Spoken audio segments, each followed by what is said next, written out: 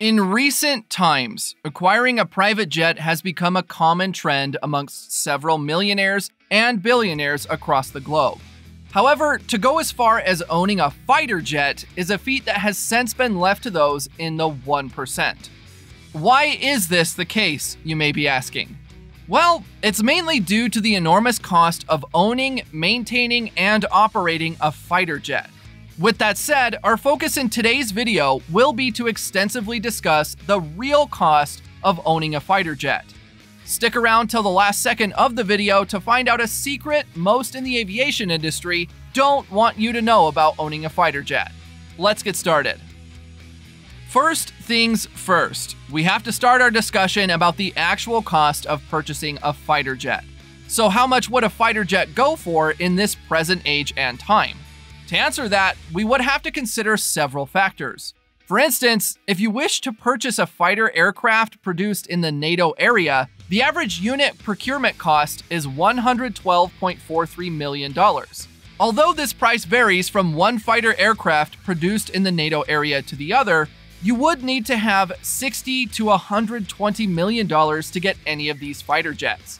For example, the Dassault Rafale C costs around $62.1 million, while the Lockheed F-22A costs $177.6 million. So depending on how much depth your pocket has, any of these NATO area fighter aircraft could be yours. Another important factor to consider when purchasing a fighter jet is whether you will be purchasing a new fighter jet or an older version of a new model. This consideration is based on the 2017 Washington-based report. On average, a new US tactical aircraft costs up to 2.5 times more than the aircraft it replaces. This means that newer fighter jet models cost way more than older models, and rightly so. Newer models have better advancements in terms of design, operation, speed, and combat power. For example, an F-35A Joint Strike Fighter costs approximately $100 million, which is way more than the F-16, which costs $35 to $40 million. Another example is the $65 million FA-18C Hornet, which is replaced by the $131.2 million carrier-borne F-35C. To those who are watching this video, if you ever decide to pursue your dream of getting a fighter jet, the best option would be to go for an older model to save a few $1,000,000. As I mentioned earlier, fighter aircraft are being improved by aircraft producers year after year. This is one of the main reasons these jets are so expensive. We could quickly point fingers at the producers and say they are why these fighter aircraft are insanely costly. Well, that is true in some way, but in another way, it isn't. Typically, aircraft producers can subsidize the cost of each unit of their product through mass production. However, in the cases of fighter jets, only the government or very wealthy individuals can make orders for such high-grade weapon systems. It is now left to the producers to make these jets in minimal quantities, making it difficult to spread the production and design costs among other units. After you have crossed the hurdle of getting yourself a fighter jet, the next action step would be to operate the aircraft. You didn't spend all that money only to have it locked away in a hangar somewhere, did you? Just as we have factors affecting the cost of purchasing a fighter jet, the cost of operation is also largely dependent on whether the aircraft you bought is a newer model or an older one. According to the United States Department of Defense data, newer fighter jets are significantly more expensive to operate. An example of this would have us look at the F-22A and the F-35A, which both have an hourly cost of $33,538 and $28,455, respectively, comparing this to the fighter jet they are meant to replace. The A-10 has an hourly fee of about $6,000. That is a pretty significant margin, wouldn't you agree? To fully understand the total cost of operating a fighter jet, we must consider how the Navy and Marine Corps operate their own aircraft. The way they operate these jets serves as the foundation of our discussion in today's video. Before you can even dream of flying your fighter jet, or any aircraft for that matter, you have to fill its tank. Just like you fuel your cars, you have to constantly keep your fighter jet fueled before you can fly it. According to experts and many aircraft engineers, the cost of fueling a combat jet is very high. Why? The reason is that most of the fighter jets we have in this current age are supersonic jets. This means that these jets need a considerable amount of fuel to reach their top speeds. Let's assume you aim to cut costs, and thus you take your newly acquired fighter jet to the least expensive airport to get it fueled. Jet Propellant 8, the fuel combat aircraft use, costs $3.75 a gallon in this airport. Suppose the fighter jet you just acquired is an F-16, which usually flies at about Mach 0.8.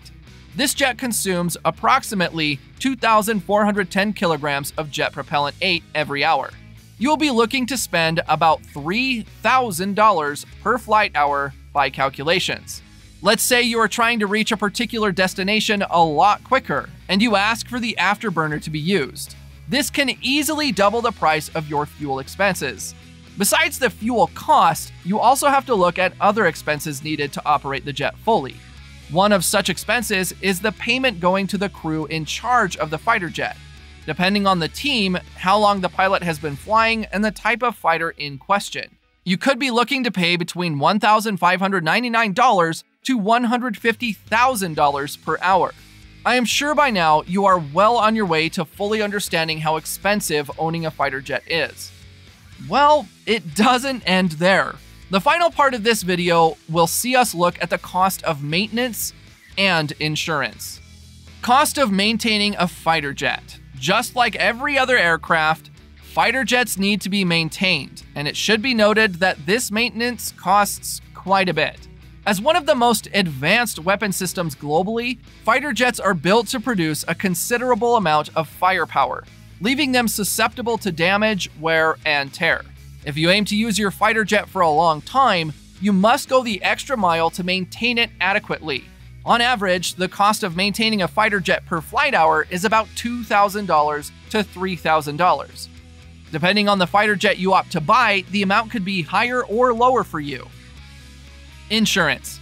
It is common knowledge that insurance has to be done for anyone who buys a new car. This also applies to anyone looking to buy a fighter jet. When it comes to the insurance of a fighter jet, the discussion gets a bit tricky. This is because, unlike commercial aircraft, fighter jets are meant to get damaged. Most of these jets are sent to the skies in the hopes that they can take down another plane or get taken down themselves. This has led to the conclusion that fighter jets do not need insurance. Although many of the aircraft's parts are delivered with warranties during production, these jets as a whole aren't insured. For someone who aims to use their fighter jet only for commercial purposes, this does not apply. Insurance can thus be obtained for this type of aircraft. So then the question now becomes, what kind of insurance do you get for a fighter jet? The answer to the question is liability coverage insurance. Liability coverage insurance protects you, the owner, from legal liability arising from injuries or property damage while the aircraft is in use. In the event that you face lawsuits for even operating the fighter jet, this insurance will also protect you. The insurance cost can range from $10,000 a year to $500,000 a year, depending on the liability limit requested. There you have it, guys. The actual cost of owning a fighter jet. If you are ever looking to own a fighter jet, you need to consider all these costs. That's all for now. Let me know in the comments section if you think owning a fighter jet is worth all the cost. Don't forget to like this video, share with your friends, and subscribe to the channel for more updates and exciting content. Until next time, stay safe, guys. Bye.